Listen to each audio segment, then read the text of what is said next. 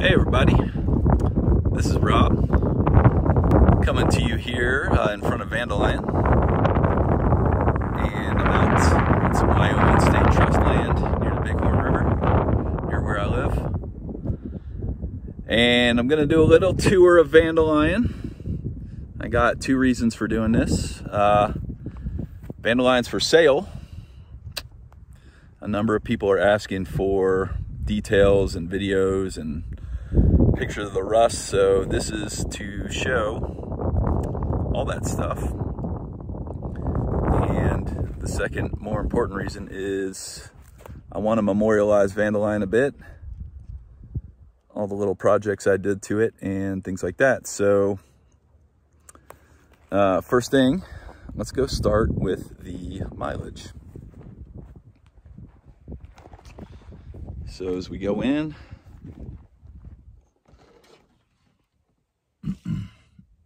mileage as of right now, 129,553 miles. I bought the van with about 95,000 miles on it, and that was in December 2017. And I've driven this thing everywhere.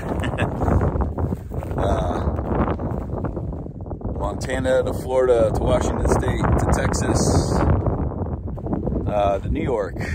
And this year I've put, I think, over 8,000 miles on it. And it has run pretty well. Since 2018, it's run pretty well when I had to rebuild the engine.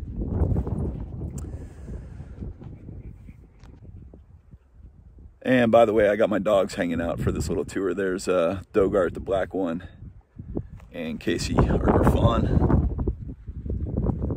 And they both love going on adventures in the van, as does just about everybody. And you're gonna have to apologize for the wind. It's Wyoming. That's our main thing around here is wind. Okay, first things first, I want to start with some of the problem areas on the van before I get into all the good parts. And the main issues with this van are going to be some cosmetic and some rust. So there's two spots that are not great in terms of corrosion. There's this one. Really hasn't changed since I bought it.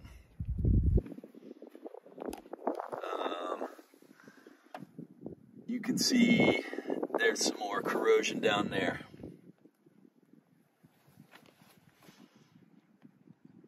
And there's our fancy LED headlights that also change color. Let's head around to the back. Well, that sort of yellow, off-color yellow paint, that's a mistake.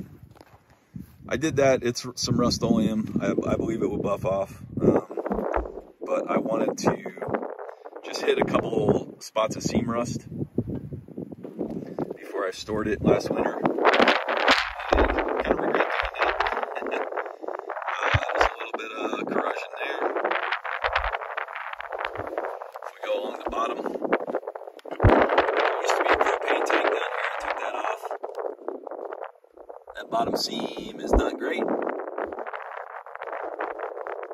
The mud flap, well, it's seen better days.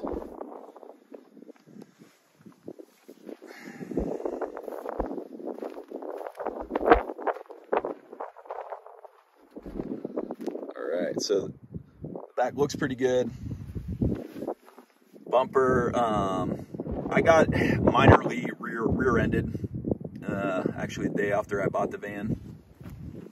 I've never bothered to bang the bumper out, though I don't believe that would be hard to do. There is a hitch, which the only thing I've used that for is plugging a bike rack into, hauling some mountain bikes around. And the next spot that is not great is right there. Okay. So this van does need some body work, but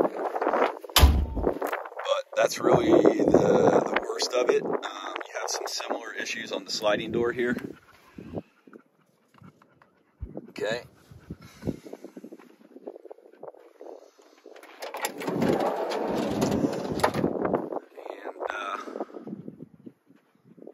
Overall, the body's in pretty good shape. You know, if we look under it, it all pretty much looks about like this.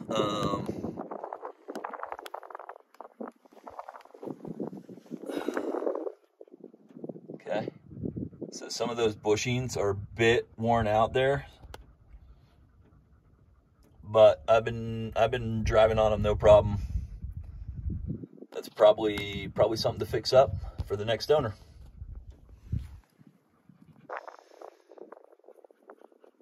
So in terms of running, it runs great. I've been doing oil changes between 2,500 and 3,000 miles, including the oil filter every time. I've changed the transmission fluid twice, most recently about 5,000 miles ago. And on the last change, it's a little magnet in the transmission that catches the metal filings, and there was basically nothing on it. So I believe the transmission's in good shape.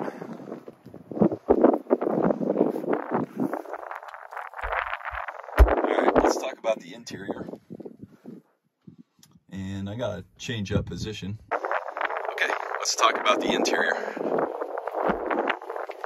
So let's start up front. We got a place to put our cell phone.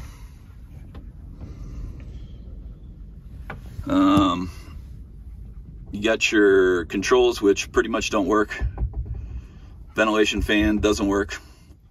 It's not really a big problem. The heat does work up front. So if I push these two levers over, it gets hot.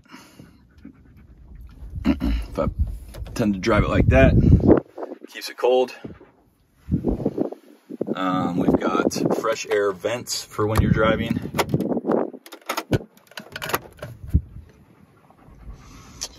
This early model does not have a tachometer. It's got a clock, which is not nearly as useful. Okay, now we move on to this other dash stuff, which is a customization I did. So, nice Bluetooth stereo. The stereo will run off both the house battery. So if I push it that way, runs off the house battery. It's going to start up here in a second. Starting up. Not quite sure what music's going to play, but I'll probably find my iPad and play something. Now if I push the switch this way, it runs off the engine battery, which I almost never do, but it's there just in case you want to disable the house system for some reason and drive it somewhere. You can do that. Now this switch is for this voltage meter. So if I push it that way, we're reading about 12.17 volts on the house system. Needs to charge up. If I push it that way, we're reading 12.63 volts on the engine battery. Okay, and then we've got two USB ports and a standard 12 volt outlet, and both of those are on this switch. So if you want to use either of those, you turn that on. And that's how that all works. Normal glove box stuff.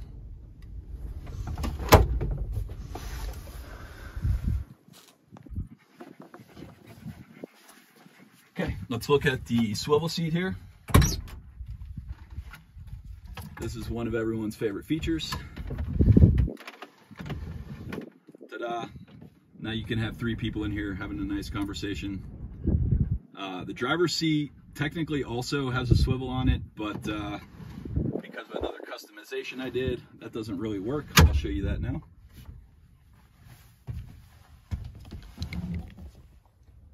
So you can see This wooden box here is something I built to house the electrical system.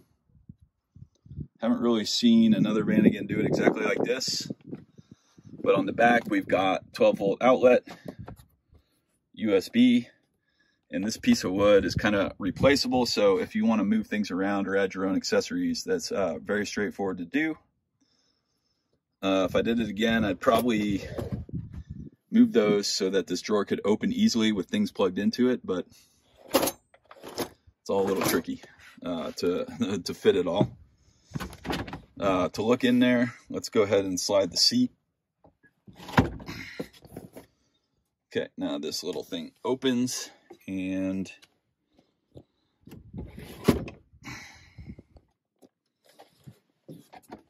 so back here we've got solar charge controller. We'll talk about that in a bit. A whole bunch of fuse boxes, or fuses rather. So this runs all the house circuits, the fan, the USB chargers, all that stuff. We've got a charger. It charges both the house and engine battery. So you just plug in shore power, starts charging your batteries. We got a couple circuit breakers. This bottom one is the primary circuit breaker, and it's mainly for the inverter. And this top one's for all the other house circuits, so just some additional security there. And if I want to disable all the house electronics, I can just pop this circuit breaker by hitting this button. That shuts the battery off, prevents the battery from discharging. So that's a nice thing to do if you're going to be leaving the van for a little bit of time. Okay, and down in the bottom, we've got a 100 amp hour lead acid battery, which was pretty hard to fit in. And that's a big part of the reason for this custom box, is to get a nice big lead acid battery in there. And you can see the solenoid, which is really the isolator. This is the Go Westy battery isolator kit. So the van did come with that, but I kind of rewired it all in my own way. And that allows this battery to charge while the engine's running off the alternator. So there's sort of three ways to charge the house battery. One is by driving the van off the alternator. The other is by plugging into shore power. You charge here. And the third is with the fold-out solar panel, which we'll look at in a bit. And that's sort of the basis of the house electronic system. The last bit I'll show you here is this outlet. So if I hit this button, maybe you can see it, I don't know, but a little green light comes on here and tells me that outlet is good to go, and it works. Turn it off. Now there's the inverter's wired back there, and there's also a transfer switch. And what that does is, if I plug into shore power, this outlet runs off shore power. And if I'm offshore power, this outlet runs off the inverter, but only if the inverter is turned on. And it's a 1,000 watt modified wave inverter. So, you know, it's not one of the real expensive ones, but it does everything I need it to do. And it runs my coffee grinder, blender, small tools, things like that. Okay, let's look at some of the camper features. So originally there was a fridge here, and now it's a cabinet. So I took the fridge out. The original fridge is bad. Does not really work very well. So this is just simply a cabinet. Could be finished a little better. You can see there's just kind of a gap at the bottom. So I've always wanted to put a piece of trim there. Just haven't quite got around to it. I carry some just spare water in there. And that oil pan, I put that under the sink drain, and that's sort of my gray water tank. So when I'm parked and camping, I'll put that under the van, and that catches what falls out of the drain. So a modern van is going to have a gray water tank usually built into the van somewhere, but these old Westies do not. We got our controls here, so you know the battery could use a charge. The water tank's actually empty right now, but we'll probably put some water in there just to show you how it works. This little light on the bottom, it used to indicate that the propane fridge was running, but of course we don't have a propane fridge right now, so that actually does nothing. You got your stove controls. We'll look at that in a minute. Silverware drawer. I'll get that all emptied and cleaned out. Grab this lighter for the stove. Little kitchen cupboard. In the bottom, I've got a bunch of spare parts. So there's an oil filter for your next oil change. And I think this is a coolant expansion tank. This is a new water filler hose I've just never got around to installing. Speedometer cable, a couple other things are in there. And this tank is now how the stove runs. And so push that off to the side, and I can put all kinds of pots and pans in here. Very convenient. You can buy one of these tanks basically any gas station.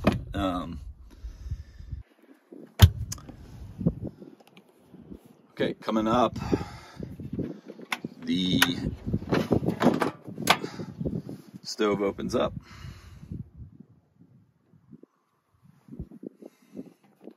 So let's light the stove. 1, 2. Stoves work great. Oh my gosh, really need to clean it. Sorry guys. Just being real here. The buyer's gonna get this van nice and clean, but I have been using it. Go ahead and shut that off. Here's our sink. A couple sponges, and I keep this little bottle of soap. It's nice and convenient. So let me show you that the sink works. So I believe right now, right, there's no water in the tank. Okay, let's put some water in the tank, and I'll show you how the sink works. So you got this nice table. Great place to work on the computer. Great place to chop veggies for dinner. Great place to eat dinner. Very nice thing.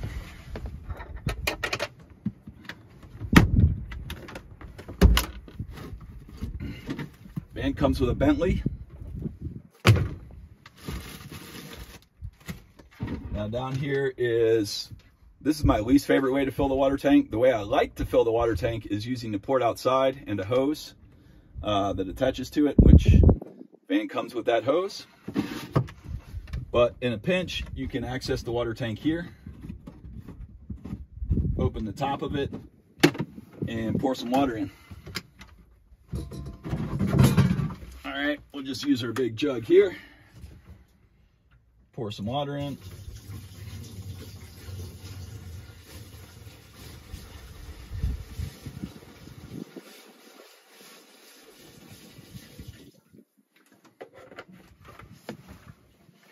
Yep, that ought to do it. Close her up.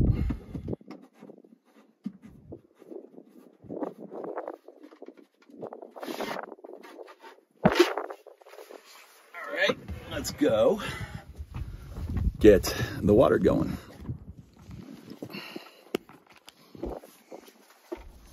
Okay, with some water in the tank, should be able to do that. And all the water you want. I believe the tank holds between 10 and 11 gallons, something like that. And, you know, my style with the van has been to use something like that for my drinking water, and then use that for hand washing, cooking, giving water to the dogs, that kind of thing. But you absolutely can drink straight out of the tank. It's not a big deal. And that is the sink and water. Now, another really cool feature that I built myself is in this cupboard here. If we go down in there, there's a USB-C charger. And it's actually a USB and USB-C. And I've used this to charge my laptop and my iPad. And what's great about it is you put your laptop or iPad in here. You plug it in. You close it up.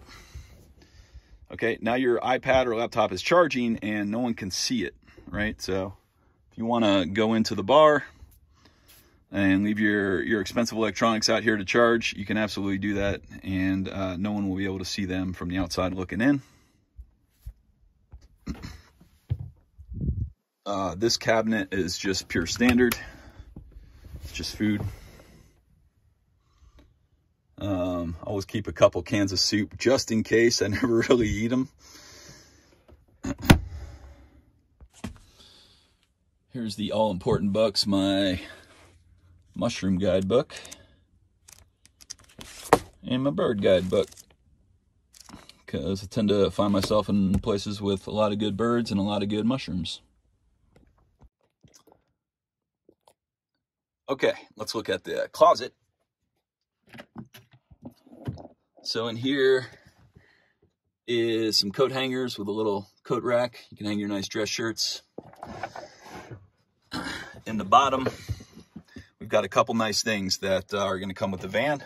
Number one is this, oh boy, it's a 120 watt folding solar panel. So we'll look at that in a little bit.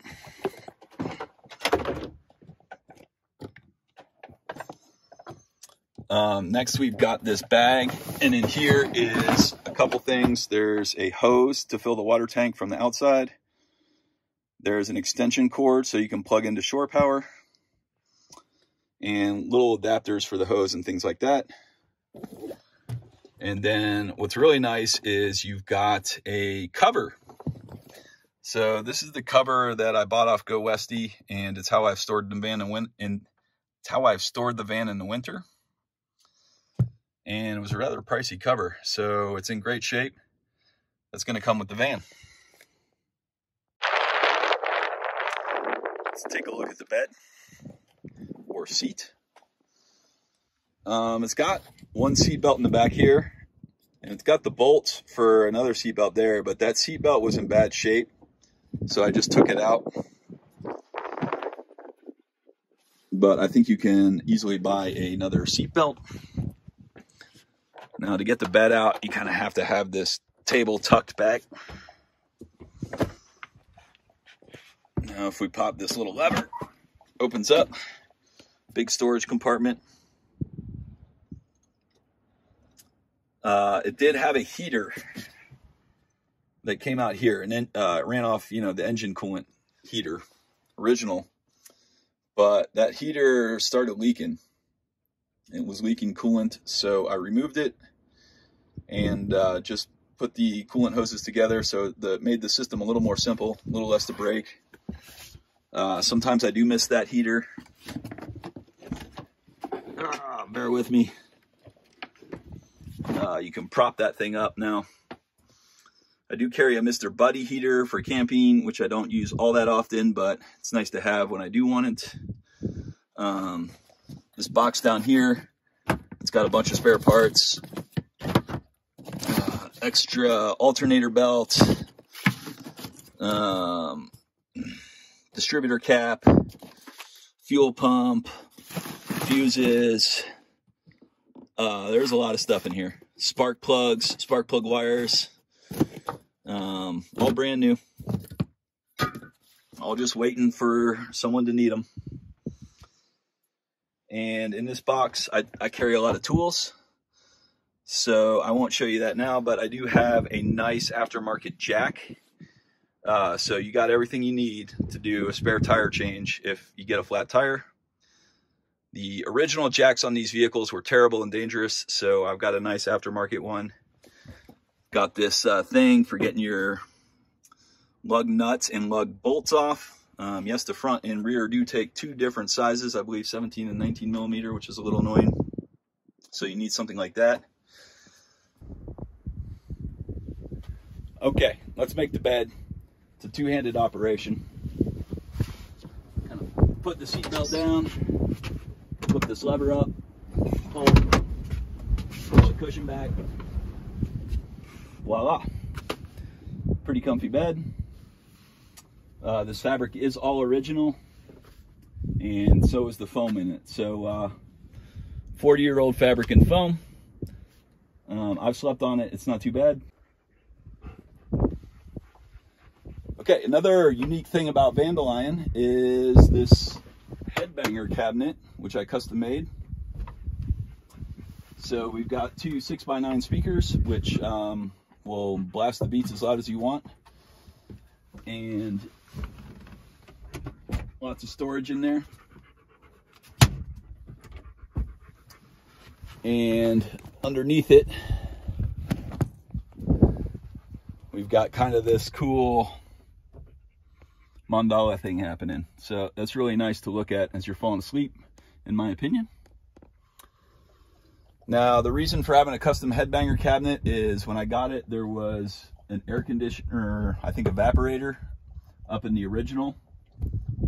And the air conditioner compressor was completely seized up, completely insalvageable.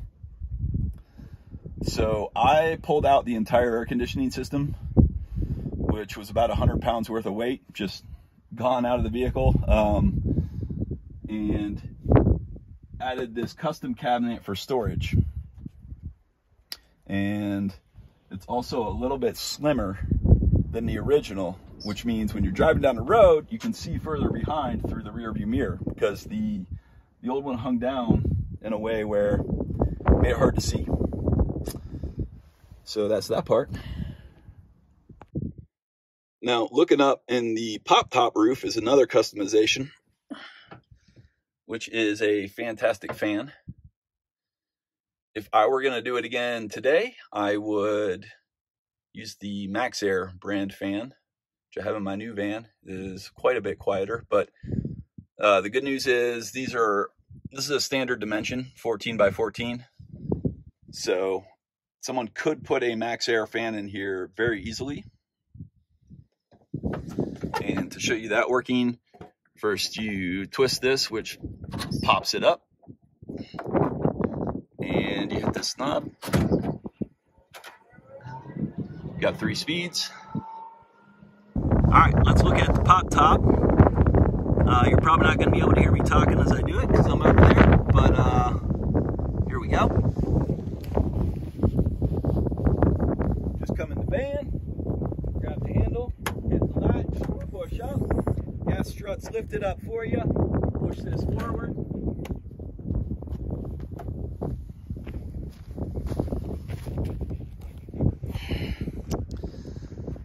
This is a new tent. The tent it came with was ripped in a few places and it didn't have side windows. This tent is in perfect condition. It's got great side windows, and you can pop those down and have sort of bug-free ventilation. Those gas struts are really nice. And by the way, these are mounts for Yakima roof racks, which do not come with the van, but I've had them up there. If you have like a canoe on the roof, those gas struts are really actually essential for popping the top with some weight on the roof. Hinges are in very good condition.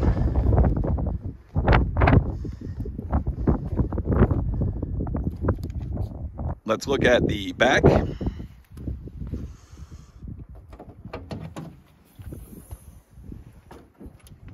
So in the back, we've got this little cabinet. Good place to put some clothes. And these are curtains. So this one goes all the way around the front window, and it's got these little snaps, and there's places they snap in up front. So this will give you privacy through the front and driver's side, passenger side window. And then this little one covers the window on the sliding door. So all the curtains throughout the van are in pretty good shape. We're kind of missing the little grabber on this one. But you can close all the curtains and have basically perfect privacy throughout the van. And yep, the wall stuff, wallpaper, I guess, came off there. So that's something for the next owner to fix if they so choose. Now to open the trunk, I shouldn't say trunk, to open the engine compartment. Pop that. We got a couple nice things in here. So number one is on the trunk lid. We got a blaze cut fire extinguisher.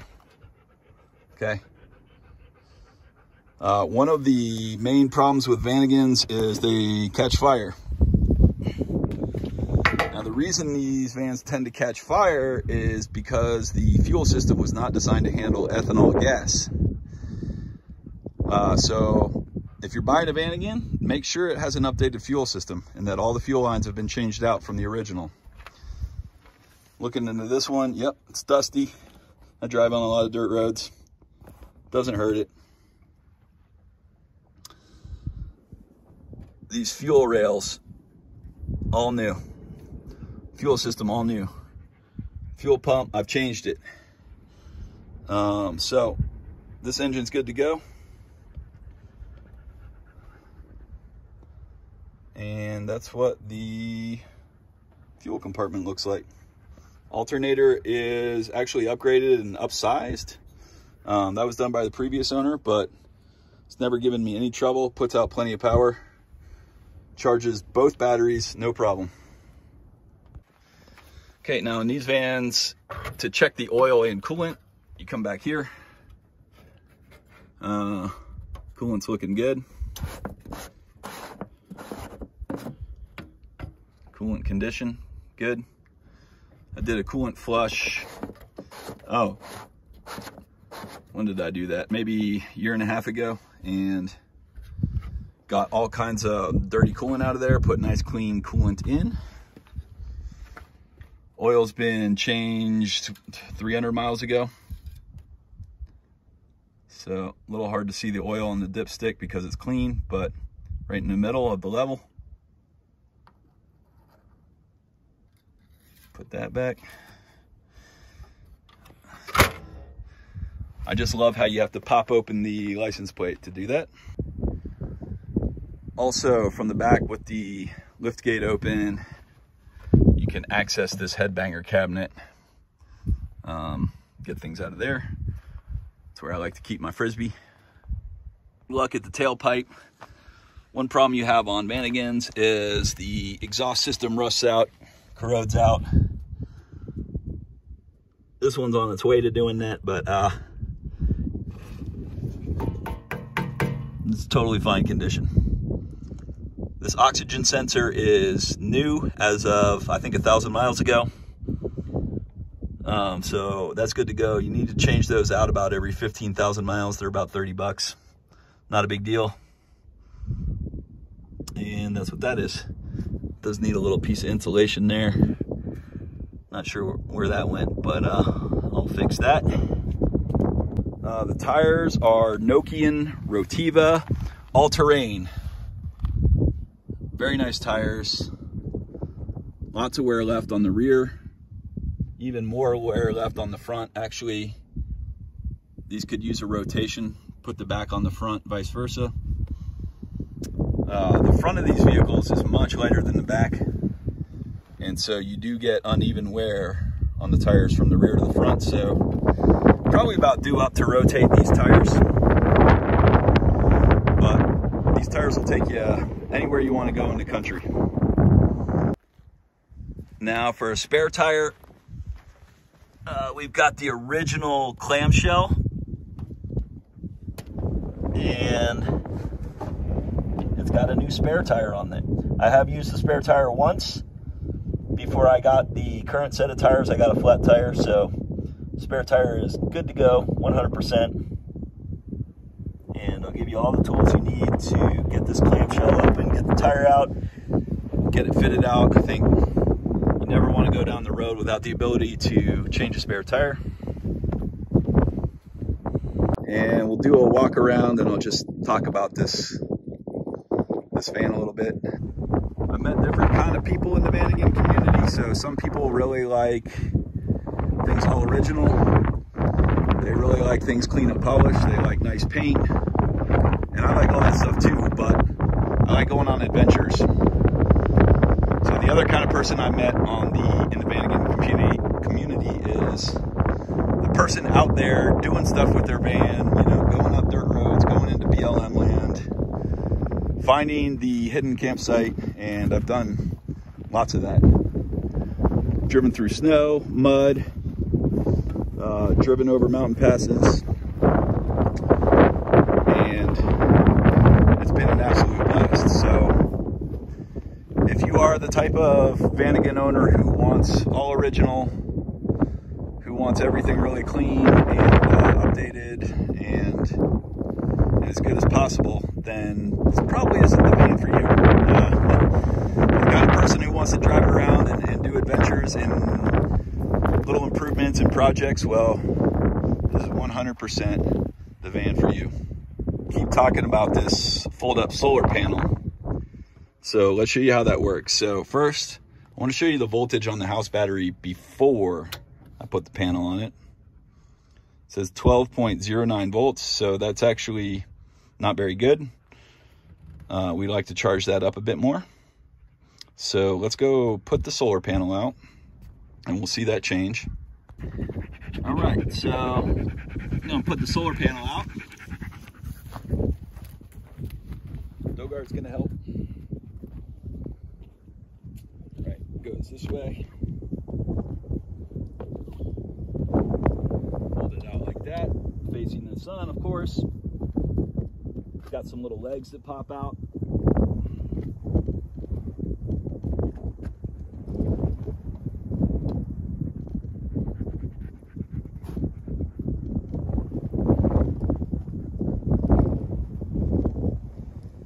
Okay, now this is the plug. The plug goes right here.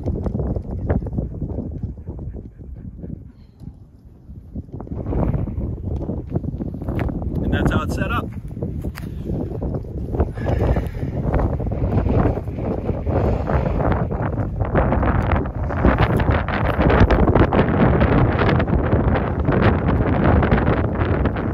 Now this port used to be the city water port, which I found quite useless. So the idea of the city water port is if you're at a campground with a water hookup, you could just plumb your water right in here to the sink. To me, that's not as useful as just using a water tank, basically. And I'm almost never at a campground. That's the shore power, where you can plug in an extension cord. This is where you can fill the water tank. I've got the adapter coming with it to connect to that standard RV water adapter. But with the solar panel plugged in, facing the sun, okay, now mind you, the sun's behind a cloud, so we're not going to get that much power out of it. But if we come back and look at our voltage, it's at 12.59, so solar panel's giving us some charge. On a bright July day in direct sun, you're going to be looking at like 14 volts here. It's going to be charging about 8 amps. That battery at about 8 amps, which is pretty decent. That is the solar charge controller. If you wanted, you could put a permanent solar panel on the roof, and the wiring is ready to go on that. It's just a matter of really just mounting the solar panel and figuring out how to run the wire so that the pop top still works. The reason I never put a permanent solar panel on the roof is I like parking in the shade. And then I put the solar panel in the sun, and that's how I like to do it. But I think a permanent solar panel would be a nice addition. Yeah. The other thing I'll note is This was where the propane fridge vented from, but it's been totally sealed off. I just keep it here for that original look, but that does absolutely nothing. Now, one thing I haven't shown yet is just the upstairs. Upstairs is more or less all original. Now back here I've got a little rug that I roll out. It's coming with the van. It's a fun little thing. This is great as a shelf, so if I'm like down here cooking, I can put stuff up here and keep it out of the way. But to turn this into a bed, you just grab back here, kind of shimmy it out, flip it over, and you've got another bed. So you can sleep 4 people in here. It has been done. It's a little tight, but there's very few vans that can match that capability, honestly. And then it just flips back and you got all this nice headroom. So when you're washing dishes and things like that, you're standing up straight. And I really like that. We've also got this little gutter here for keeping stuff like bear spray and hatchets, knives, flashlights. You know, what do you like? You put it here. All right, so I think that is most of the details on Vandelion. So only thing left to do is go do a little driving.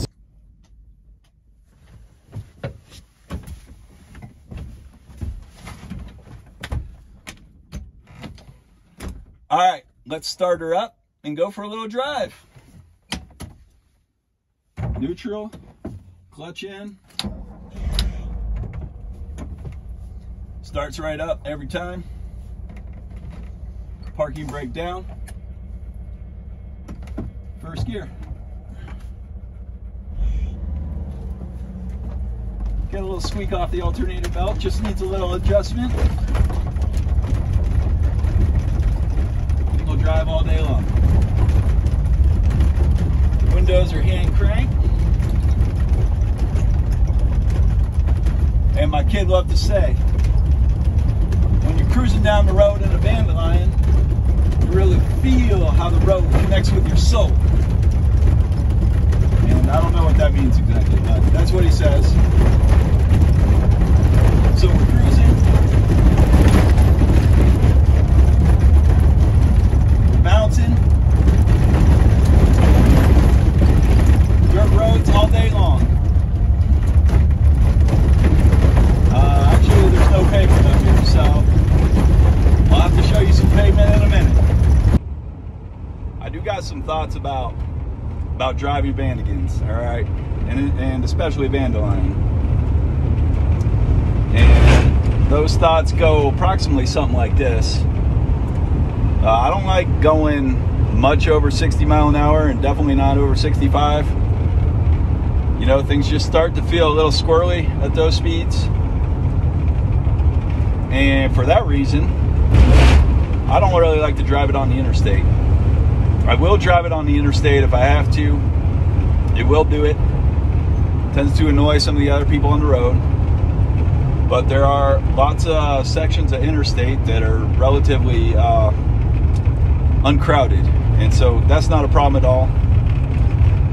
But to me, a van like this is made for going down the 2-lane highways, maybe the 4-lane state highways, county highways.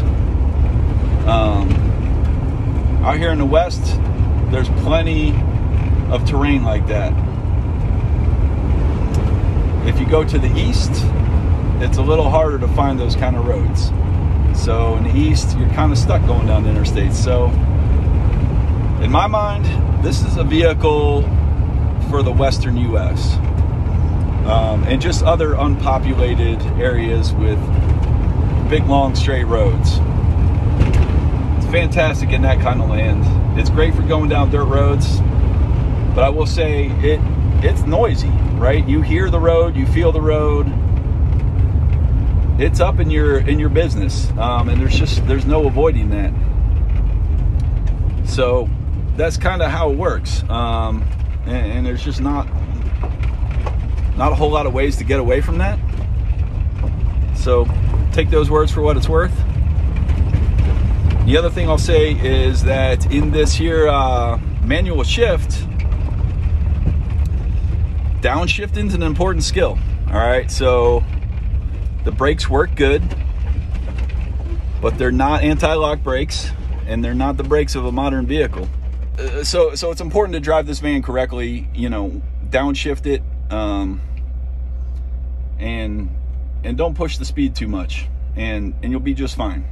All right, if you try and drive this thing like your Dale Earnhardt Jr., you're gonna have a bad time. That's the nature of the Vanagon. All right, that's what I got to say about that.